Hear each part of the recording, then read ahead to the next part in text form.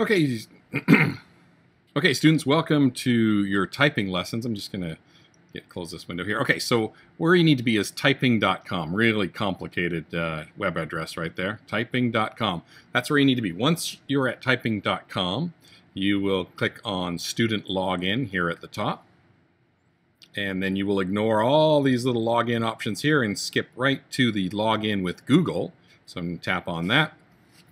And then you're going to go ahead and if you're not already in it, you could just, I mean, I'm already existing here. I could just use my Metropolitan one, but I'm going to use a sample one that I have for, pretending I'm a student. So if I logged in with my other one, I would come in as a teacher, and I don't want to do that. So I'm going to come in as wonderful little guy named Test Smith at metjags.com. Okay, let's go over to the next one here. I'm not going to say that. And then we put my top secret password in. Okay, and you're going to do the same thing. Put in your email address at metjags and then your password. And then now you can go ahead and save the password for you so that it always gets back in here. All right, so now we're logged in and you now need to connect to your teacher. So before you start any of your lessons, go ahead and connect to your teacher. Tap on the account button up here and then scroll down to the bottom where it says join a class. And your teacher will have that written up on the board. If he or she doesn't, go ahead and ask them to put the join code up on the whiteboard so that you can get it entered in.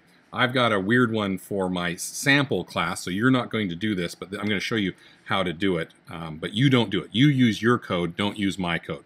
So mine is 598D E9, sorry, let me do a capital on it, E966 and E32C9. Okay, so you type in the code for your class and then hit continue. And then you can see I've got my little sample here for 5A penguins. We know penguins doesn't really exist. That's why it's a test one. And I can say, yeah, that's the class I got to join. And now I've joined the class. And now you can go to your lessons. Okay, so I'm going to just start here at the beginning and at beginner level and just tap on begin.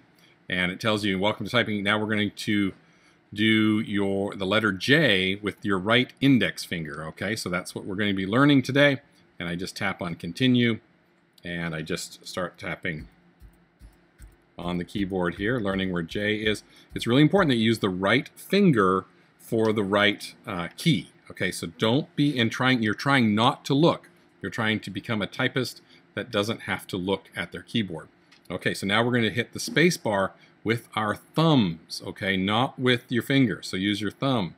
So hit continue, J, J, J, space with my thumb, J, J, J, space, J, J, J, space. All right, so there we go.